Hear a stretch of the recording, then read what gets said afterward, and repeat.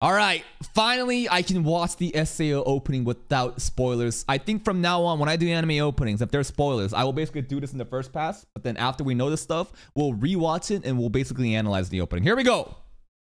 Femboy Kirito, spoiled. Death Gun, who is he?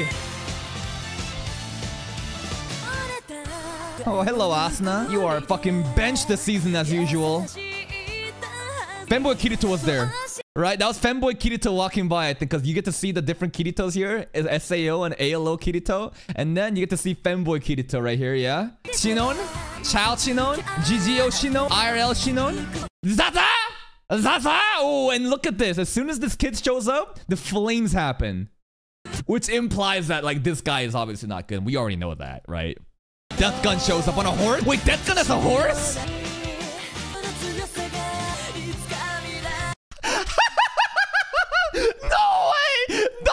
Trio and Asuna, they're all gonna be watching GGO Bob 3 in a fucking TV.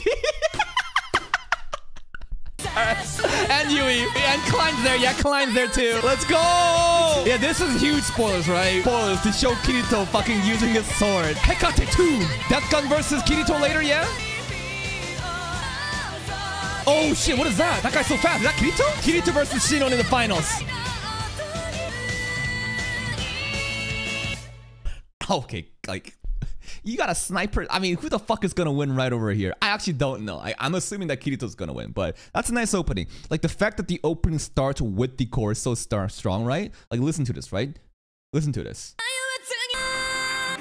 It starts off so strong, and that is the chorus. This opening is actually so good, but then again, so is every SA opening.